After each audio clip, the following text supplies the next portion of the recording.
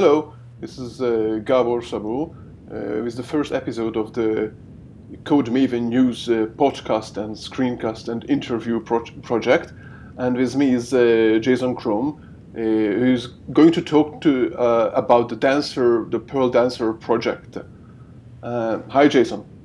How are you? Hi, thanks for having me here today. I'm doing great. I hope it's going to be good. It's the first interview in this format, so let's get started. Tell me a little bit about yourself. Okay. Well, let's see. I've been programming professionally for probably about the last 20 years. The last 18 or so, I started the technology company with some others in the United States, and we were writing software for local government here in the States. And last year I retired from that. And I've been active off and on in the Perl community for a number of years. And when I decided to get back to work last fall, one of the things that I kind of gravitated towards was the Dancer project. It's something that I used a little bit in the past. And eventually they had me join their team. And I've been doing a lot with that. In November, I got hired on by All Around the World, a consulting firm out of France, and there I'm the technical lead on a project called Vur, which is a massively multiplayer online game written in Perl. Oh, so nice. I spend a lot of time in Perl these days.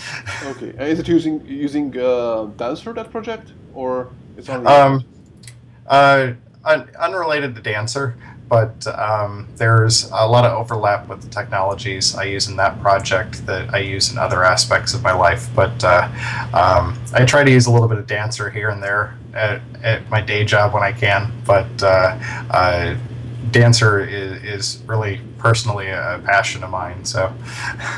Okay, great. So tell me about Dancer. What is Dancer? And okay. Well, my involvement in Dancer is funny, actually. Back in 2012 at AYAPSE in Madison, Wisconsin in the United States, I was looking for a new web framework. The one that I had been using had kind of died out. And I sat in a couple of talks, and Sawyer, one of our project leads, he's a very engaging speaker, and he had a really good talk about what Dancer was about. And it really just kind of fit the way that I worked. And I submitted a couple of pull requests to them that got incorporated, and then I really didn't get back to it until last fall. And a project I was using had used Dancer, and as I started running into issues with docs and a couple of bugs I noticed, I started sending pull requests, and Sawyer contacted me and said, if you keep doing this, that we're going to have to assimilate you onto the core team. And a little bit later, that's actually what happened. But what Dancer is, it's a framework for building web applications. And for those of your viewers who are familiar with Perl, Perl has this great saying that, making the easy things easy and making the hard things possible. And that's really a philosophy that the Dancer framework has stuck with. If you want to build a web app and get it up and running quickly, Dancer is a great framework to do it with. If you've never done web programming, if you've never done Perl programming, actually, it's really a really nice entry point into the Perl ecosystem. If you're an experienced Perl programmer, you're not going to be disappointed either, because all of the power and flexibility that the Perl ecosystem allows you, you can channel that into your Dancer applications, and you can make really large and elaborate web applications pretty easily. The framework takes care of a lot of things that most web programmers don't want to think about all the time, and it does those things really easily, either through the core of the framework or through the number of plugins that it offers. And it just does what you need to, and otherwise kind of stays out of your way. It's great. Okay, I understand that there's something called Dancer and something called Dancer 2. Is these Yes. are two versions? What is the relationship? And Um, are you using the new one or? Personally, my involvement is almost exclusively with Dancer 2. The history behind these, Dancer started out as a smaller project by our project founder, Alexei. And I don't know that he quite had envisioned at the time that he created Dancer that it was going to be as wildly successful as it was. And, it wasn't really architected with that kind of growth in mind. So when you started getting to some more elaborate applications, there are some things that would shoot you in the foot a little bit. And so the Dancer 2 project was started from the ground up to address these concerns. And it took a couple years of development, but early to the middle point of last year, it hit critical mass, I guess, for lack of a better term. And pretty much it was pretty feature equivalent to what Dancer 2 is pretty feature equivalent to everything that Dancer 1 had at that point, with the exception being the plugin ecosystem, which is what we've spent most of 2016 addressing, actually. Okay, so what kind of plugins are there that are mostly used or that you use or that are recommended? I don't know. My favorite plugins, personally, there's a variety of plugins for everything. There's templating, there's session and state management, there's plugins for MongoDB, for Redis, for Memcached. There's plugins available for generating reCAPTCHA images. There's authorization frameworks. The core of the framework is actually pretty minimalistic. It lets you say if visitors come to my application and they visit this URL, this is what I'm going to present them with, or this is the code that's going to happen. And a lot of the additional magic with Dancer happens through the plugin ecosystem. So Dancer knows how to talk to a templating engine, but other than a very simple templating engine that we integrate with out of the box, all the rest of the template functionality is provided through plugins. I use a templating framework called Template Toolkit.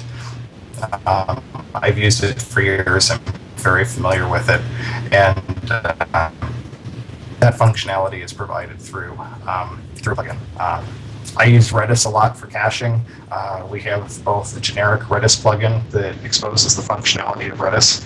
We've actually got a session plugin that stores your application state information in Redis, just like it would any of the other session engines, files, or whatever. But there's a lot out there, and prior to this year, one of the things you could do in Dancer 1 that you couldn't do in Dancer 2 was plugins that use functionality provided in other plugins. And this was kind of a blocker for some people moving from Dancer 1 to Dancer 2. And actually, the code for plugin 2 was done a long time ago. But one of our project focuses is on stability. Sorry, can you repeat that? I think the voice. To the extent, the plugin 2 was actually done very early in 2016, but one of our key focuses is stability and not breaking production code. So just releasing plugin 2 with a lot of breaking changes wasn't going to work for us. So a couple of our developers, Peter Mottram specifically, took on the lion's share of the syspete, as he's known in the Perl community, and he individually tested every every plugin in the Dancer ecosystem with the new plugin 2, figured out what broke, and if we had access to those plugins, we fixed them. And if they were written by somebody else, we actually sent pull requests to the ones that we didn't control, so that we knew out of the gate that the whole plugin ecosystem would function with our new plugin architecture. And it was kind of funny. There were still even a couple that we couldn't patch. So we even spent some time building a compatibility layer so that the Dancer 1 plugins could still use plugin 2 with no syntax changes. So stability and maintaining, not breaking other people's code is very important to us. Yeah, it's a known problem that moving forward and staying backward compatible is well, not compatible with each other, and then you have to make a decision at one point, and you basically you more or less stop your progress, I guess. Mm-hmm. You can move much slower in order to make sure that you maintain your backward compatibility. Okay, so are there what kind of projects do you know that that exist that are using Dancer that you could point out?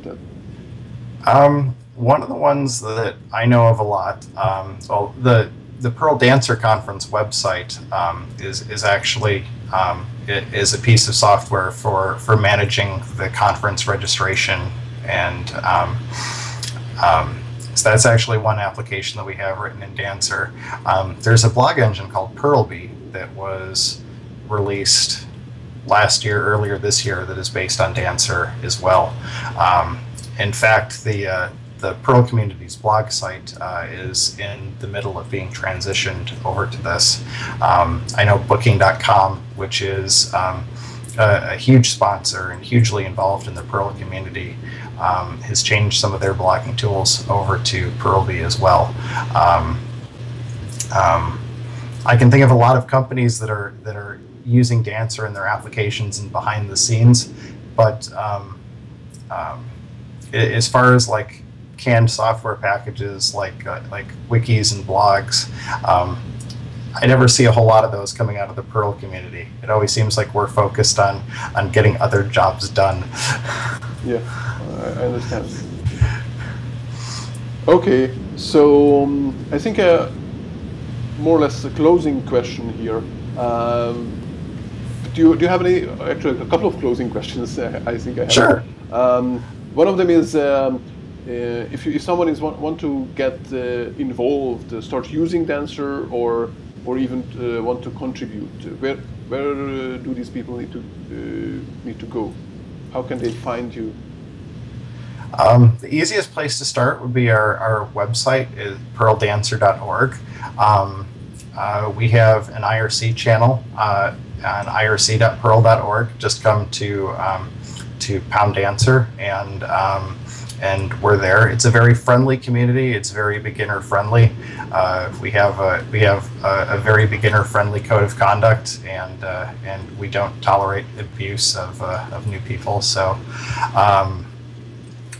but we're also on GitHub. If you look on GitHub for Perl Dancer, all the plugins and the actual source code of Dancer can be found there. Our issues, our open tickets are managed at GitHub, and we have a lot of tickets out there that are marked as beginner friendly or up for grabs. Anybody who wants to contribute to Dancer, write a plugin, send us a documentation patch, look for one of the beginner friendly tickets. It's a very easy project to get involved in. It's a very easy to follow code base, and it's a very thriving and happy community of people. So it's one of the things that drew me to Dancer over so many of the other open source projects is we have a really great community. Okay. I think that's a great input. I hope some people will join you. Do you have any other things to add that we haven't talked about that you would like to talk about? Yeah, actually, the Perl Dancer Conference is coming up next month, actually, at the end of September in Vienna, Switzerland. Not only is it a great time to come to Vienna, but it's a great time to for both beginning and experienced dancer programmers to come learn some great things about Dancer, learn about things that we have in the works. You know, get to hack on Dancer with some of your peers and just hang out and enjoy time in Austria. Oh, so it's a pretty long flight from the US to Vienna. Are you going to be there? Yes, I am. Oh, that's great. So if anyone wants to meet Jason at the Dancer conference in Vienna, Yes, we'll put please come. yeah, we put links in the show notes for the conference and for the other things you have mentioned. So thank you very much for coming on the show, and I hope that in a couple of months we can catch up again with some updates, new releases, or new information about the project. Thank you very much. Yeah, thank you. Thanks for having me. Bye bye.